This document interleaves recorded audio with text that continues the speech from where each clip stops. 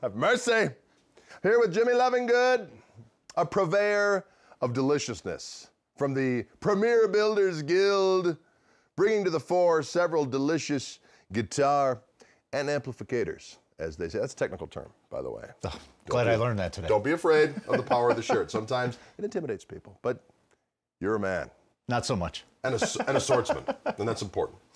I am playing a Fano guitar. I love these Fano guitars. That Dennis Fano, he's a warrior. He is a warrior. You know what? I bet he has a shirt like this too. He's probably got two. See? That's the way we like to spread it around. Now this particular weapon, the RB6, man, this is a chocolatey weapon right here. Why don't you tell us a little bit about what it all comes available in and all the different dream scenarios that exist? Many different options for this. First of all, let me say I'm glad the guitar lesson I gave you this morning paid off on that intro. Well, I appreciate it sounded great. Well. So. Thank you. Now, there's many different options of the Fanos. Body woods, this one here is a swamp ash. Comes in alder, mahogany, swamp ash, or carina. Neck woods, mahogany, maple, or carina. Fingerboards, rosewood or maple. Many different pickup configurations as well. You see two P90s here, Fralin P90s. We can also do humbuckers. We can do TB Jones. You could even mix and match. You could do a P90 and a humbucker in this thing. That's crazy talk. It is crazy talk. But many different options. What we like to say is no two Fanos are ever alike. There's so many different options. So many pickguard options as well. Probably a good 10 to 15 different pickguards we can put on here. Different knobs that go with the different woods and colors. Different colors. Switch tips. We can do two-tone colored headstocks. This one here happens to be black and a vintage amber. We could go different two colors as well, solid colors, trans colors. So many different options. Like I said, one of the big things about the Fano is no two alike. Indeed. Because also, we do different distressing levels. All Fanos are distressed. This one here is an extra light distress, I believe, or very light. Yes. But we could go all the way from extra light, which is just real checking, just checking done to the finish, lacquer finish, or we could do heavy and run it over with a computer chair. Utterly defiled, as it's called. Take it behind a truck, you know, down the street. So point being is that, again, no two are alike in these things, and just we can really customize each and every one of these. All handmade in Arroyo Grande, California.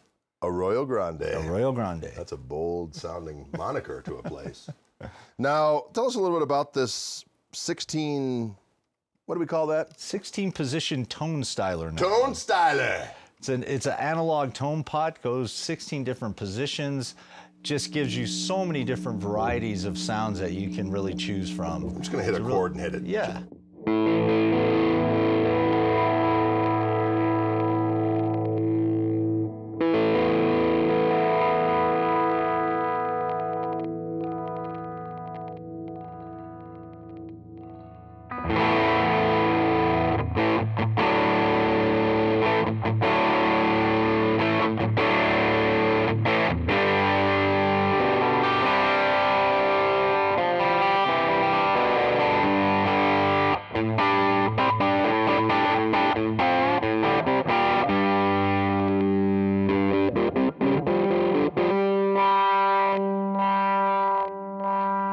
Some kind of a roaring mechanism. Yes, it is. It's very, very cool. I like it. Yeah. All these little increments of tone.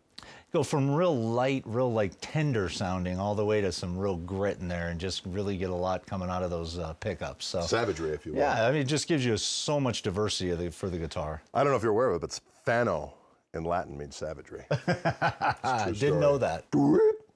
It's implied, kind of in the dictionary I have anyway. Well, thank you so much for giving us the lowdown on this splendiferous specimen, and we'll see you in further videos, which will be coming up so soon it'll be almost crazy. All right, good. Thank you, Jimmy Lovingood from Premier Builders Guild. I'm Greg Koch. We'll see you later.